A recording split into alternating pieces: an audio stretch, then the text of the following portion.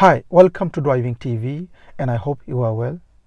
In this video, I'd like to talk to you about signals, driving signals in the UK. When we drive, we communicate with other road users by signaling. We let other road users know what we are doing or what we are about to do by doing our signals. So in this video, I'd like to talk to you about the signals we use for us to drive, let others know what we are doing or what we are about to do. Let's start the lesson.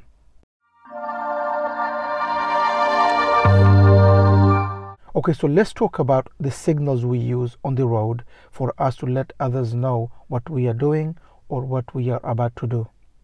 So when we talk about signals, what do we think of signals? The first thing comes in our mind is the indicator. This is the signal we use to let others know we are going left and we are going right. And this is the only thing comes in our mind, that is the only signal we are using. But is it? Is that the only thing we are using to let others know what we are doing?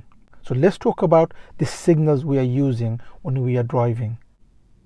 Because there are many signals we are using by knowingly and by unknowingly. So let's talk about those signals so you know these are the signals you are using when you are driving, so then you could use those signals correctly and hopefully you could use it in a way to help others and help yourself. Number one, like I said, is the indicator. This is the most common, which we all know that we use as signals, because as soon as we say signal, we think it's the indicators. So by indicating, we let others know we are going left or we are going right. When you use the indicators, make sure you use it on time so that you are helping and you are not confusing others. And this is important, okay? So for example, you want to go to second road on the left. Don't signal before the first road, because if you do, cars coming from that road will think that you are going into that road and that will be confusing. So make sure you use the indicators correctly so that you don't confuse other road users. Number two is the brake lights. Many don't think brake lights as a signal. This is also a signal, because when you brake, what happens at the back of your car? The light comes on, red light comes on, telling others that you are slowing down or you are stopping. So brake light is also a signal. So let me give you an example how you could use the brake lights as a signal. So for example, you are driving on a motorway, on a dual carriageway, or on a road where you are just driving maybe 40-30, and you look at the mirror and there's a car behind you very close to you. Now how can you tell them to back off? They are very close, and if you brake hard, they're going to go back of you. How can you tell them to back off a little? One of the things you can do is cover the brake, just put your feet on top of the brake and gently brake, just touch the brake. If you touch the brake, what's going to happen at the back? The red light comes on. If the red light comes on, the car behind, what are they going to do? They're going to start to slow down. Then you start to increase a little bit more. What's going to happen? The gap gets bigger. So can you see how you could use the brake as a signal? And this is why we look at the mirror every 5 to 8 seconds. Why? So we know who's behind, so that when we need to brake for some reason, we don't brake hard suddenly, because the danger is the car behind is going to go back of you. So what do? You touch the brake gently first, so the car behind knows you are braking, slowing down. Automatically they're going to brake the car or slow the car. Then you start braking harder to stop the car or whatever you need to do to slow the car. So this is the brake light as a signal. Number three is the reverse lights. Reverse lights is white light at the back. When you go to reverse gear to reverse the car, white light comes at the back. Why? So that others know that you are reversing. Car coming from the back will know that you want to reverse or you are reversing. They could either stop and let you do what you want to do, or they could go around because they know that you are reversing.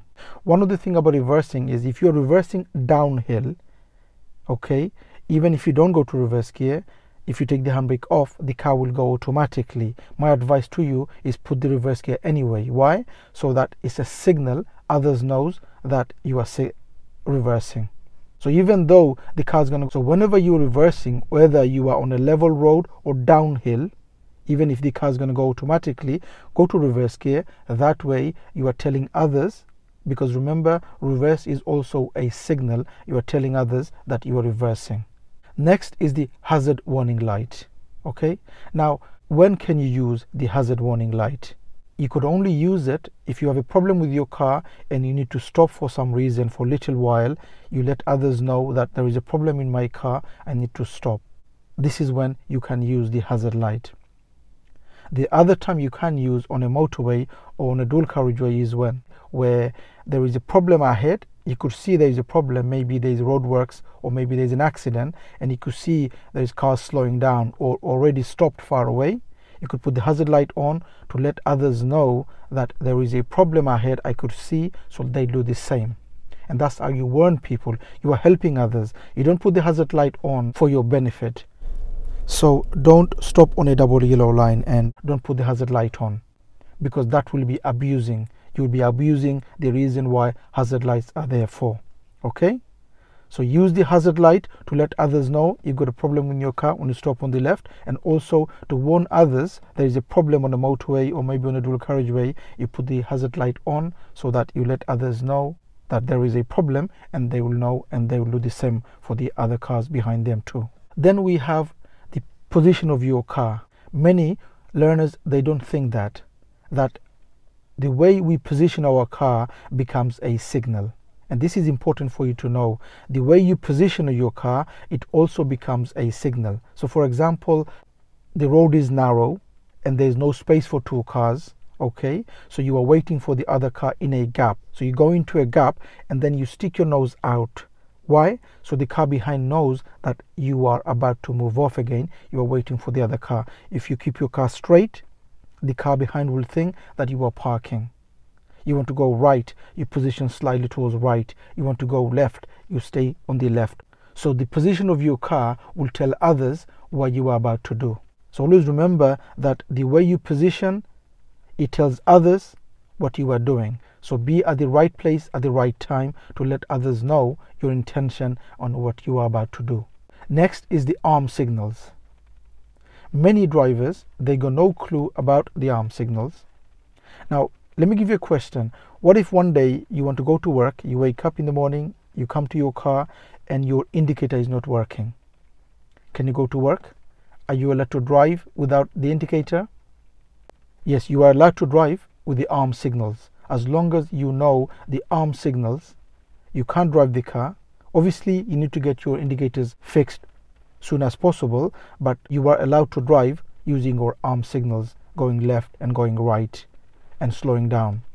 Do you know your arm signals? Also, it's not just for you. What if other people are giving you an arm signals? Do you know what they mean? So it is important for you to know what is arm signals and how to give arm signals to the other road users. Also, if somebody else is using, do I know what they mean?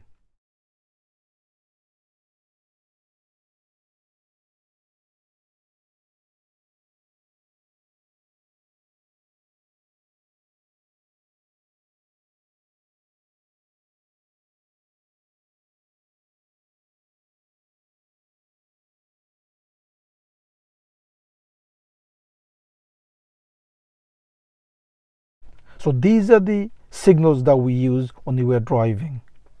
So driving signals, it is important for you to know all those signals that is there. Most of them we are already using by knowing or unknowingly. But if we know these are the signals, we will use them wisely so that we are helping others when we are driving. Okay? So I hope this video helps. And that's it for this video. And please do make a comment what do you think of the video, and if you are new to this channel, don't forget to subscribe so you don't miss any of my future videos, and hope to see you again on the next video. Bye for now.